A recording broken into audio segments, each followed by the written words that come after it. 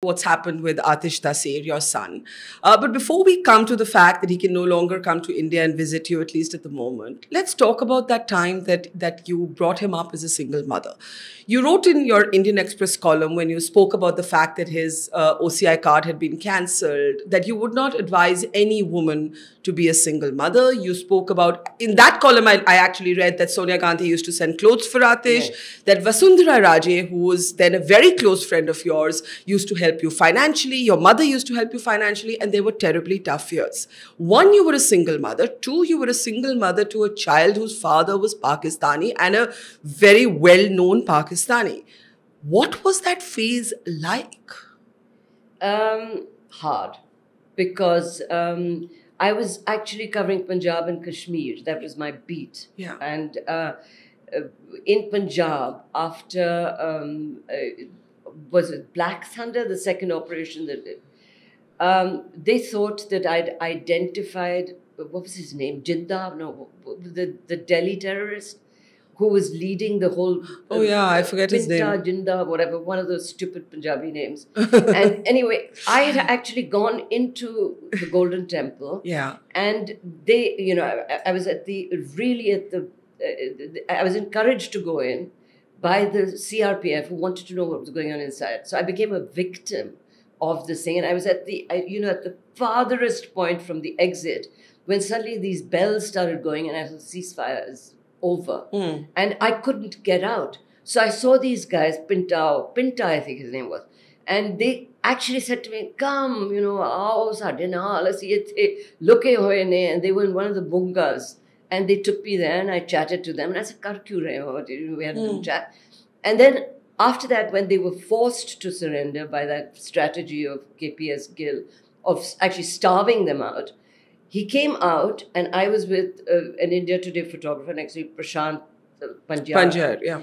And Prashant said to me like that, Pinta, pointing to him. And I said, I mean, it was just a gesture. We didn't even speak. And 2 minutes later, he took cyanide. Wow. And killed himself. So then after that, I was under these death threats. And, you know, I went to Bhutta Singh, who was Home Minister at the time.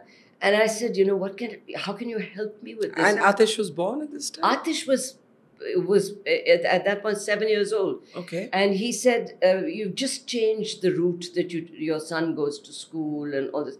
So, you know, there were times when I thought, you know, I'm going to be killed with Aatish.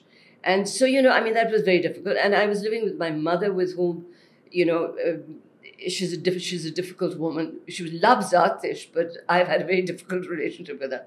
So, you know, I mean, I was obliged to, you know, to actually try to protect him from my journalist. And you weren't called anti-national because you had an affair with a Pakistani? No, at that point, it was not considered such a bad thing to do. You know, I mean, it was perfectly normal. I have many Pakistani friends to this day. It's only now that we've started to think of Pakistanis as demons. At that point, it wasn't such a big problem. It was for my parents, you know, and because you came from a Fauji family. Yeah, and I also come from a Delhi Punjab, family. And Punjabi, and you know, all of that. My grandmother refused to meet him. Refused absolutely. The him is Salmaan Taseer. Yeah. My mother insisted on having a little kind of reception where she called all her family, who, you know, who'd gone to school in Aitchison and all that. So they kept saying, who is this man? You know, because there was a kind of a marriage, you know, I mean, I don't call it a real marriage because I don't think it ever was. But there was a reception here, and within minutes of they were ringing their friends in Lahore and saying, "Kaun hai banda?" You know, because they didn't know him. And then once the news came to Pakistan, Salman somehow thought that he could have two lives. You know, one with me and one with his. He couldn't actually marry me legally. Even if he had married me, it would have been illegal because in Pakistan you need your first wife's permission, and they were in the process of a divorce, and you know, no Pakistani politician can have an Indian wife. So you know, I mean, but it was kind of complicated situation. But I'm thinking of you. This is what, the 80s? Aatish was born in 1980. so late 70s, Yeah. beginning of 80s, as a woman in media, having an affair with a Pakistani, becoming a single mom, this couldn't be the convention. Were you judged? Did you feel judged? And did you feel bitter? Did you hold your head later and say, oh my God, not Aatish, of course, but like, did you look back at that relationship and look at it as a mistake, or did you just look at it as a part of life? I was in love.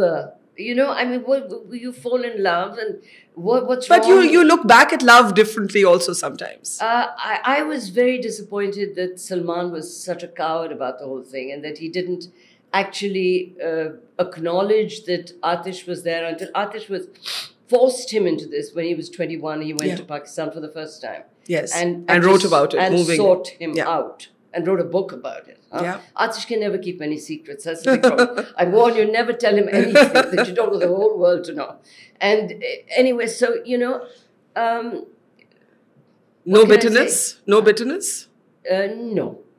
I don't have that in my... I don't believe that you should be bitter Did you keep in touch with him? Did you co-parent Aatish at some point when he finally acknowledged? Well, Aatish was quite old then, 21, I think. Yeah, no, Aatish got on very well with him, and you know, I mean, he's very close to his sister, who lives now in Scarsdale, New York.